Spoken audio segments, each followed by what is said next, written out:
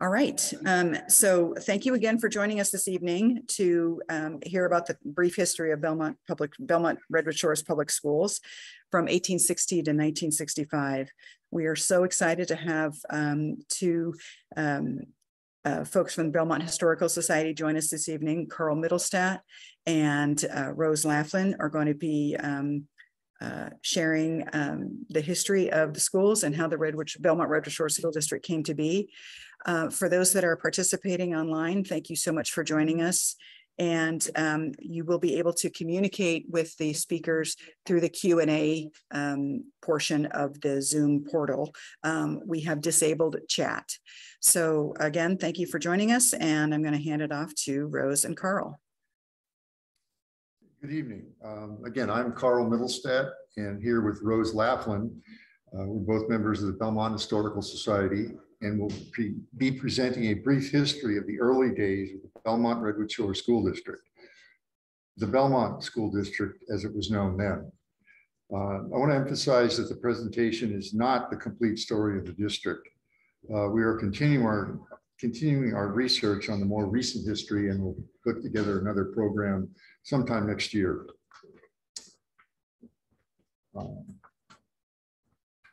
In the late 1950s and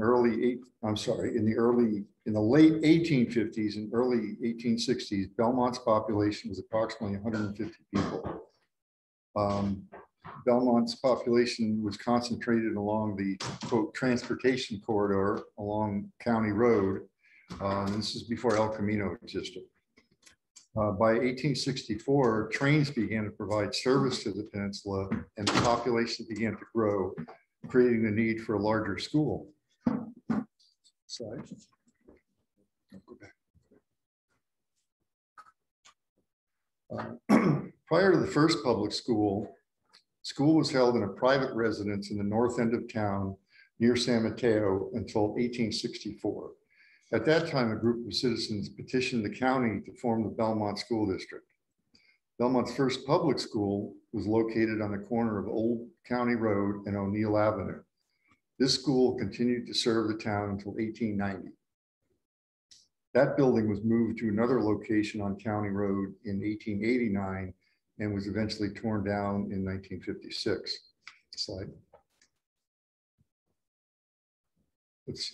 To orient you, the original school, the first Belmont school, was down on County Road, where the cursor is, right there. And also some of the streets, you can see Ralston Avenue in the center of the slide, County Road at the bottom. And you'll notice on this slide that there's a Johnson Street. That would become El Camino in about 1918. El Camino did not exist. The main north-south route was County Road. Slide. Here's a quote from a longtime Belmont resident, Jane Barr Weld, from her personal memoir. And the interesting point about this is that in the early days, due to impassable roads, schools closed in December and reopened in April to avoid the winter rains. Roads apparently were impassable. Slide. Here's a quote from Kate Williams about the primitive conditions the students and teachers endured.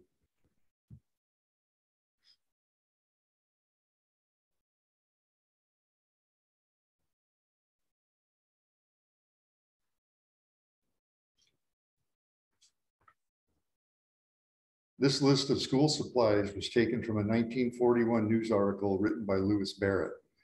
The supplies were purchased from the Emmett and O'Neill General Store shown in the slide. The store was located on the northwest corner of County Road and Ralston Avenue.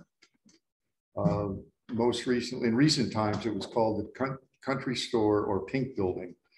Serves as an antique shop for many years before it was removed for the grade separation project in 1995.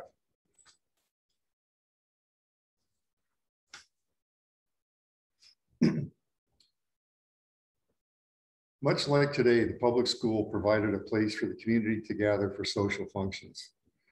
The newspaper article on the right mentions a strawberry and ice cream festival that was held at the school as a fundraiser for both the school and the new Episcopal Church in 1875.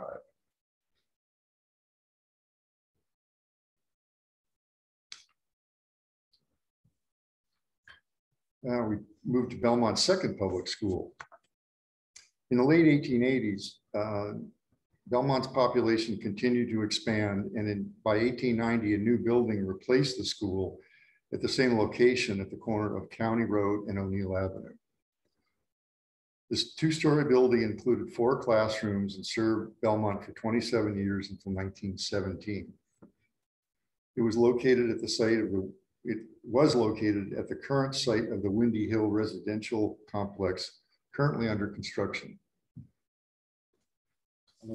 If you look on the far right side of the photo, there's a hill in the background. Behind the fence, there's oak trees on it. That was called Red Rock Hill or New Halls Hill. It's not there anymore. It was removed to provide fill for the Bayshore Highway back in the 1920s and 30s. Currently, that's the area, industrial area off Old County Road and Quarry Road in actually San Carlos.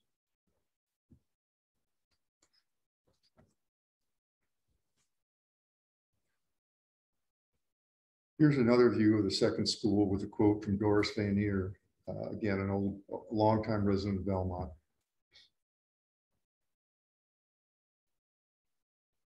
See, they used a common dipper, and they didn't have drinking fountains in those days, so they shared a dipper for drinking water.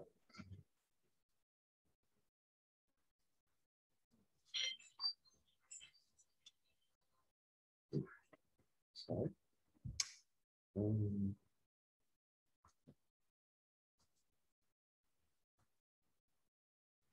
These Belmont school registers we acquired recently, a total of 72 from the Belmont-Redwood Shores School District, and would like to thank Superintendent Dan DeGuara for loaning them to us. We have those on file at the history room. And they're interesting documents. They were published and provided by the State Department of Education at the time, containing rules, regulations for Belmont public or California schools up and down the state. Instructions for teachers. They kept attendance records in there, list of school supplies and honor roll, as well as the corporal punishment log.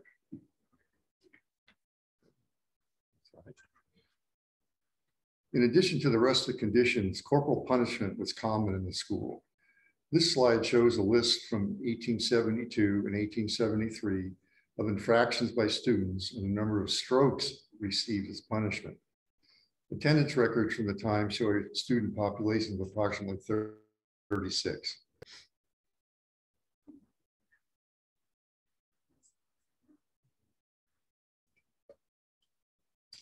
Now we turn to Belmont's third public school, 1918 through 1963.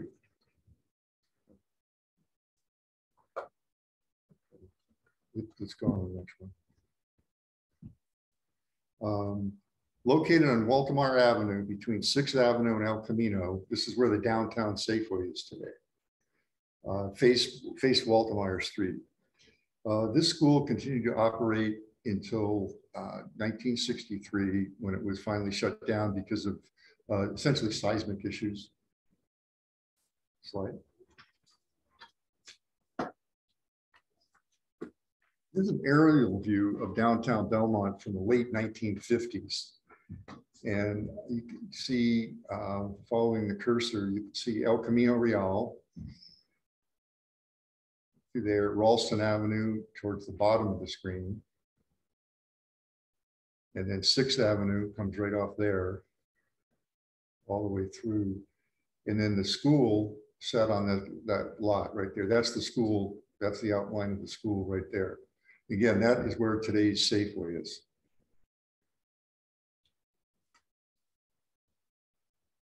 Okay, next.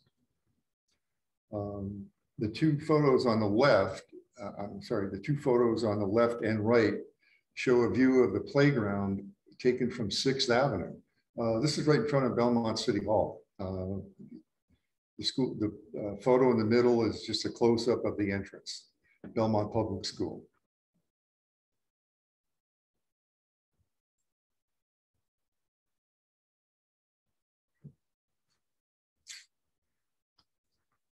The next two slides represent a dark chapter in our history, not just in Belmont, but nationwide.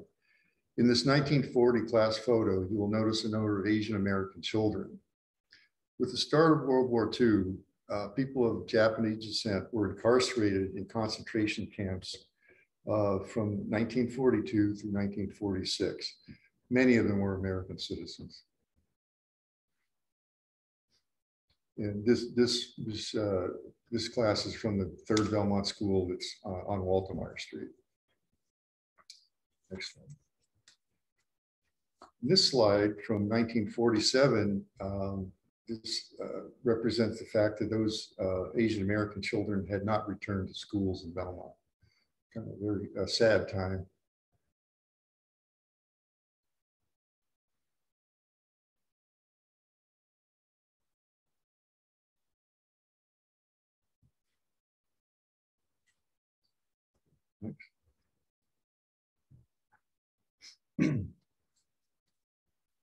Belmont was served by one school for 85 years. With the increasing population, the need for another school saw the opening of Barrett School on Belmont Drive in 1948. At that time, the Belmont School in the downtown area was renamed Central School to distinguish the two. You can see the population in 1945, right after the war, was about 3,000. And 25 years later, jumped to 24,000. Huge growth. Subdivisions, Sterling Downs, Carl Chula Vista neighborhood, and the Cipriani neighborhood showed rapid growth. Slide. In the next 17 years, 8 more schools would be open, including 6 elementary schools, a middle school, and a high school. Prior to the opening of Carmont High School, Belmont students attended Sequoia High School in Redwood City. The list of schools on the slide reflects the rapid growth of the community after World War II. Sure. Who was Lewis Barrett? Lewis Barrett was a well-known individual. He moved into Belmont in the early part of the 20th century. He was a forester by trade, but got involved in every aspect of the growth of Belmont. He was on a sanitary board, city council, he was mayor, he was involved with the school board at the time. And that's why they named the school after him, because he was a very prominent individual. How about McDougal? John McDougal was California's 2nd governor, like in the 1850s.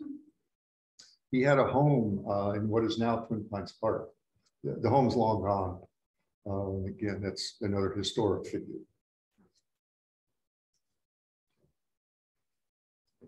Another slide. All right, that concludes the presentation on the early history of the school district. There's more to follow as we continue our research on the story of the district as it continued to grow and ultimately became the Belmont-Redwood Shores School District. We encourage everyone to contact the Historical Society with questions, or if you have items that might be of historic interest, let us know. Photos, old documents, letters, and artifacts. We'd love to get those things. So with that, we're happy to answer any questions.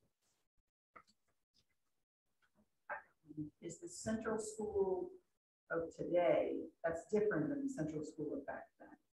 Right. The central school of today is on Middle Road, right. And the original central school was the one at the Safeway site. Can you go back to the slide with the, like the second or third slide, the map?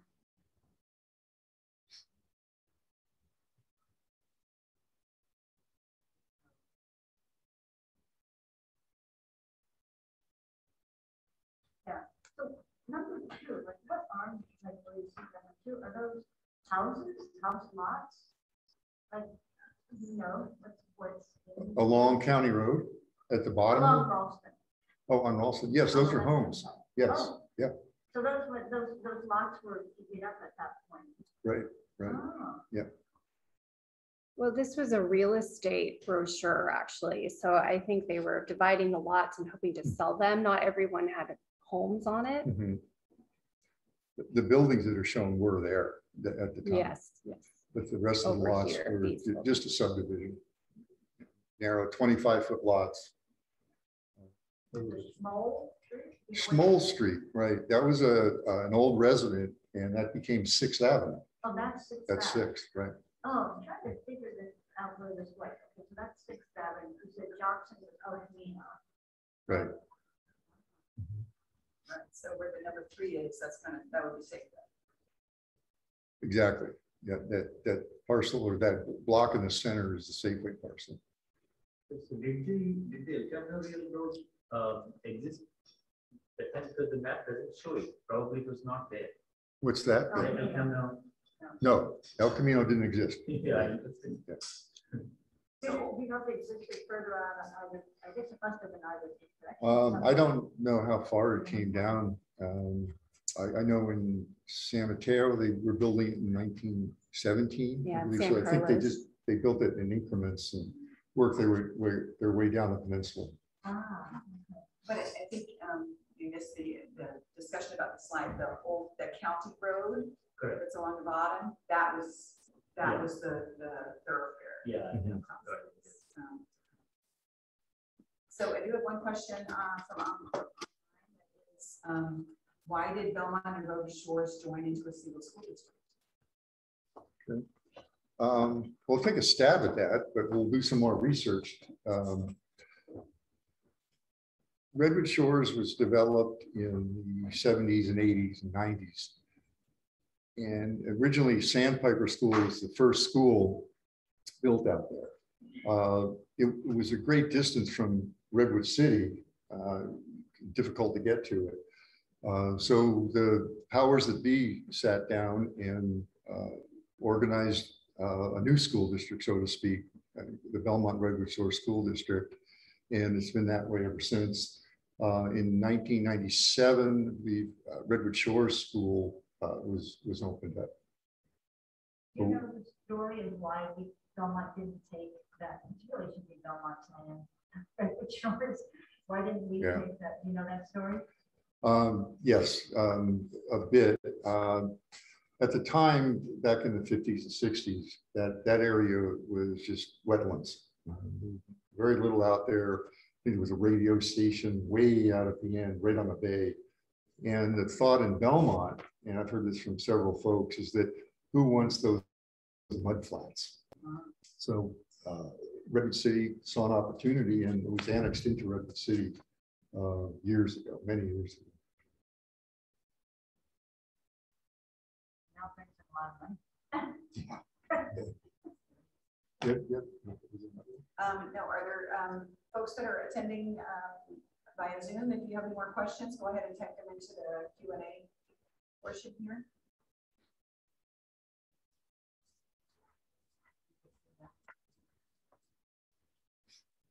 Do you know any statistics about the current numbers of kids in Belmont school district today? No, I don't. I know we grew so much that one spot that you had said, I was just wondering where we are now in our curve. Mhm.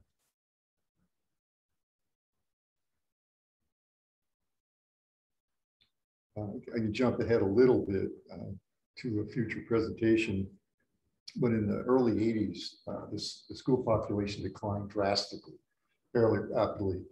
So the Belmont School District at the time closed McDougall School, Cipriani School, and Barrett School.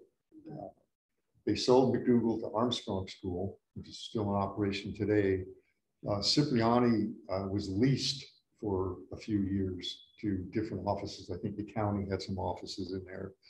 And then Barrett School was leased to the City of Belmont for a community center. again, which is there today. In 1990, the city actually bought the property and it became Belmont's community center. That could be our someday. That, stay tuned for more news on that. Maybe that'll be another great presentation topic for, and kind of tell that story about how that came to be and where it can go. Yeah, that's actually a great suggestion. I'd like to know. Yeah. I don't have any other questions here online. Anybody else? Do you have a question, young ladies? Yeah. Go. When did El Camino come to existence? Like when? 1918.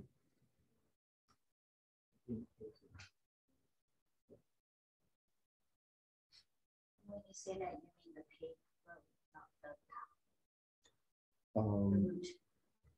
Well, on this map, you see Johnson Street on there towards the bottom. That is where El Camino was built. So what it did is it went all the way through from San Mateo to San Carlos. Whether that was paved or not, I don't know. The El Camino that's referred to as the pathway between the missions, Right. was sort of a series of trails that, you know, people don't exactly know where they were.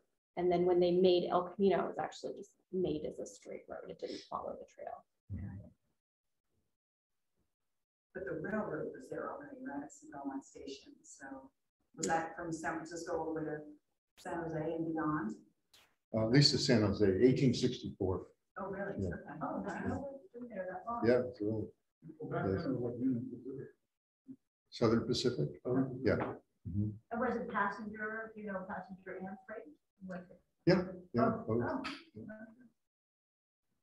Could you maybe just because we're talking about the train station, talk a little bit about the train station and people going into Twin Pines Park? Yeah, that's a good story. About that.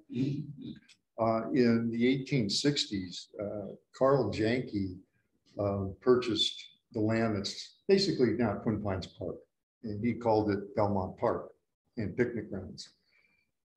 They sponsored trips of folks from San Francisco to come down and have large picnics in the area. As many as 10,000 people at a given time. Huge picnic grounds. The park went all the way up the hill towards Chula Vista.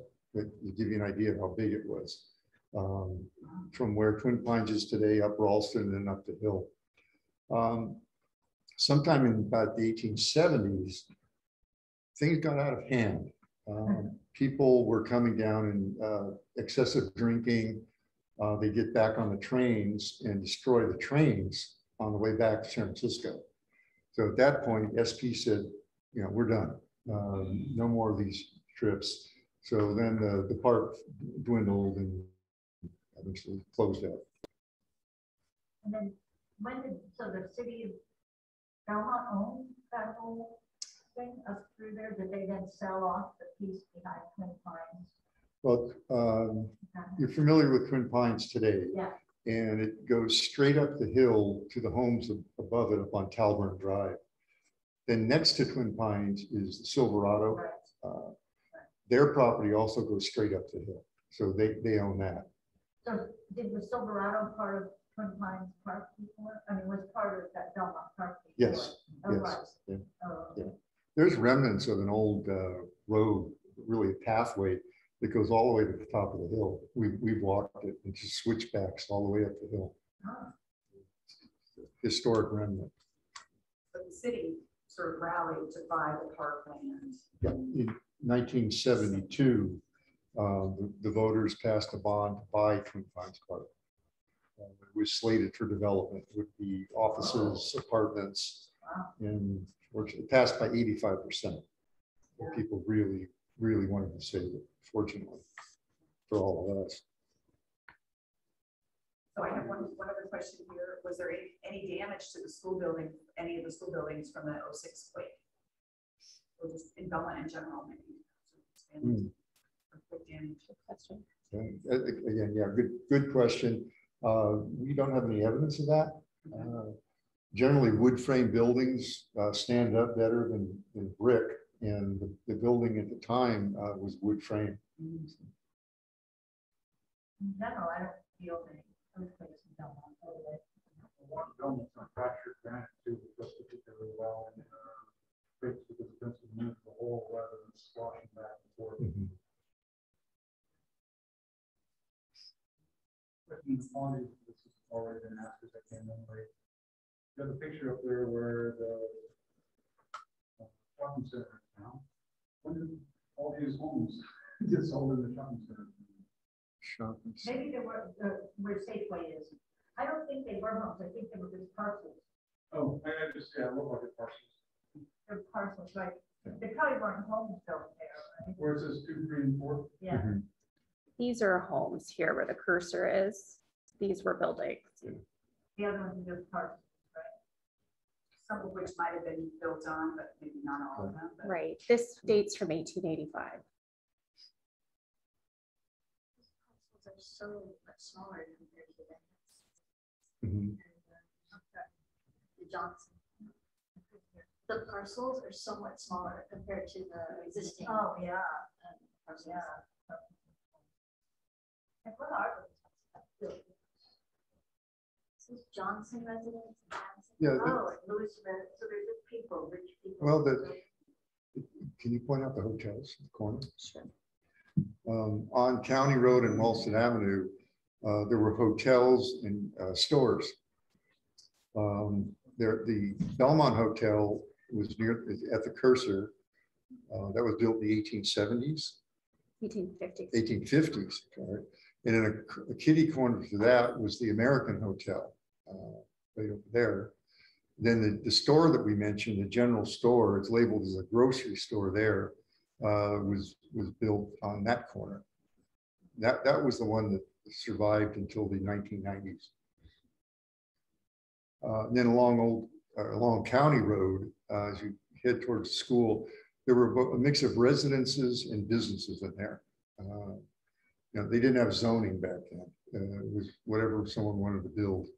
One thing to note, on County Road, there's a church is identified right above that large highlighted arrow right there. That was the Episcopal Church, and it was moved sometime in the 1930s over to Fifth Avenue. That was the original location of it.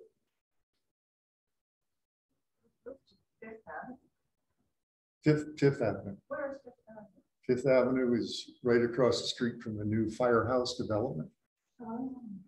Old Belmont City Hall, Yeah. parallels El Camino. Right by the market. Right. Yeah. The church is still there. Yeah. It's little hands. Yeah, right. Where was there a firehouse? No. When was there a firehouse? Yeah, right? And this.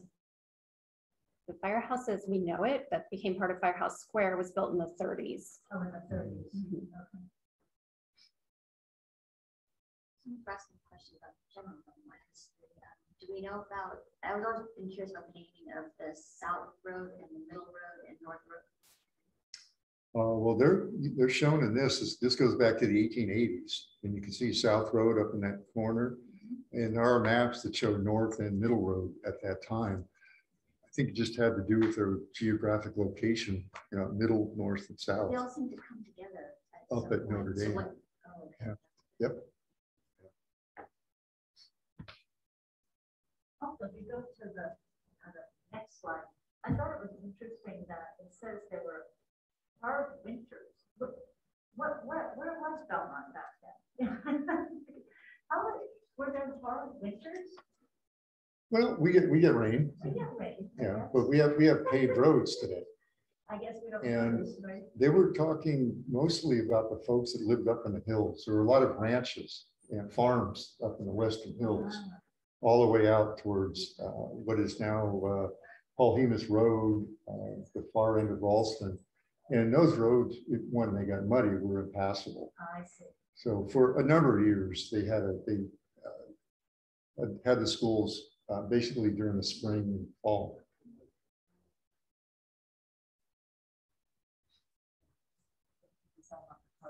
Yeah. Can you go back to the slide about the punishment? And Oh, yeah, I want to see that. Let's just spend a little time on that because that's so great. There's I like that. so Odd list. throwing stones at swallows. That's Yeah. so great. It's never a book, it's not a spike. Right. Lighting fires under the bridge. What happened with that?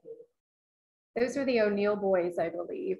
Oh, So really? it could have been going out to the sloughs because their father Oh. owned the wharf out in Oh. the sloughs. Oh, I see their name quite often. on Uh-huh, that they're list. So the repeat O'Neill offenders. boys were the ones. Okay. Okay. Impudence. Impudence. Climbing out of the window. That's O'Neill boys. So great. It is good. You know, they say that that some young people cannot read handwriting anymore, so that this will look like Greek. Yeah, yeah, right. Because some people don't learn handwriting. Right, they're not teaching, are they teaching cursive in school anymore? Yeah, they do. They are teaching cursive, right? Oh, good. Oh, It was like a real short, small segment and then never again. Oh, And no one really? ever had them use it. Oh, interesting. So it's gonna be hard for them to read that. Yeah, my daughter. Read that? We're not gonna need to read that, everyone takes now. Yeah, exactly. Exactly. Did you read those? All the, I achieved it. yeah, that was hard to I read. think that's is from October 5th. John. Yeah, the pandemic made it worse because in the pandemic they were typing that there is no need to handwrite anything. Right. But you're right, the history that's lost. If people, Yes. we'll need a Rosetta Stone of our own. That's great. It is great. Yeah. That's great. And how many lashes did they write? Did you say how many lashes they get for this? They called them strokes. So if you look right here, 4 strokes, Oh. and then you go down. The worst was the 25. Something is fighting it. Throwing rocks at the swallows, I think. And Wow. Mhm. With a ruler, I guess? the whip, we think that was on the school supply list. Oh, was there a whip on the school supply list? It's actually in those registers that we got. It says the rawhide whip. Oh, there was another question I had on the school supply list. The school supply list. What is they had a slate and a lead pencil. Did you see that? Mhm. Wait, slate Sorry. pencils and lead pencils. No, slate was the board they wrote. Oh, yeah, but it said a slate pencil. Oh. A box of slate pencils and 2,000 lead pencils. I wonder if those were Well, the maybe chalk. to write on a slate versus to write on paper. Mhm. So it's Oh. chalk. Slate pencil might be Oh, chalk. chalk. Yeah. it might be Oh, chalk. that's a good idea. I thought it says pencil made it. Yeah, yeah, So it's, yeah, so I wonder if they call chalk slate pencil. maybe. Possibly. Oh, and a water dipper. Yep. It was the common water dipper. They all shared it. A bar of soap. Mhm. I mean, it's bring Kleenexes and all wipes and all sorts of things to classrooms now, so that's not so. I guess. Mhm. Oh, these were things the students have to bring? No, these were provided by the school. This was the teacher's list on the back of one of the registers. And she doesn't have pencils for the entire class. They bought things a few times a year, Okay. at least according to the register. Oh, wait, was it like No, not a lot. was it one bottle of ink for everybody or like one each? I suspect that's for the teacher. The children probably use the pencils and the slate pencils. Yeah. Is that a little kid on the ground? That's one of the O'Neill boys. What is it? That's a dog. That's a dog. Oh. Here it looks like a little kid laying on I think the O'Neill one year better. That picture has a famous person in it. On the far right, man is sitting in a carriage. That's Simon Menzies, who was very influential. He represented the Arguello family that owned the Pulgas Ranchero, 35,000 acres. Wow. and he represented, he was an attorney, and he represented them as they started to sell off the properties. And his home was in Belmont, somewhere right off South Road. He lived here in Belmont. So it's like the street name. Yeah, there's, yeah. And Emmett, so there was the Emmett house that moved, right? Is that the Emmett, from the Emmett house that moved? Same family. I guess moving to the house. There's footage of it. Is there? Yeah, right? Isn't that on YouTube or But I somewhere? don't I've want seen it it. to be there. The move of that? The The house. video, movie of. the Yeah, I'm sure there house is, on yeah. YouTube, yeah. They moved the whole house. Yeah, from one place to another in Belmont. Oh, Yeah. You can see the house still. You can see the house, yes, near the firehouse square. It's right over the market, that's where you were saying, like, oh, it's here. Right. Catty corner from the farmhouse restaurant. Yeah. The house that's there, it looks like a sort of a Victorian type house. Right? Yeah. That got moved. Used to be on Ralston. Oh. They picked it up, and they drove it down the street. At night, right? In the It was middle at of the night, in a rainy night. It's a rainy night. The Yeah. park is fun. And where it originated, right, was Emmett Plaza. Mhm. So you know where the Doghouse restaurant is downtown? Right next to that, there's a little parklet now. That's where the house used to be, and then we moved it around the corner and put it over to where. From the farmhouse.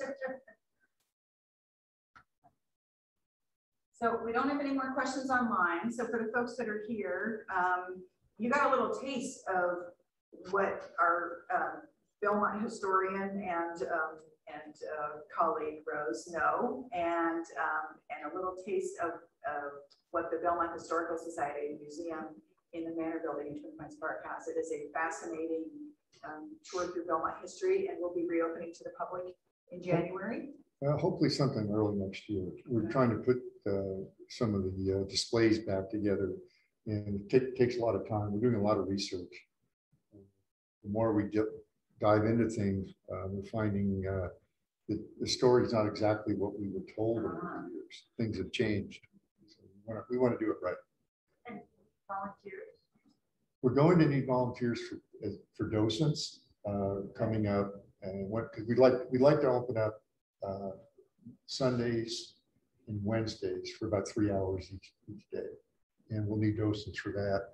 We're also looking at volunteers that could do a newsletter, that have the skills to do that, and also help us with some of our digital archive.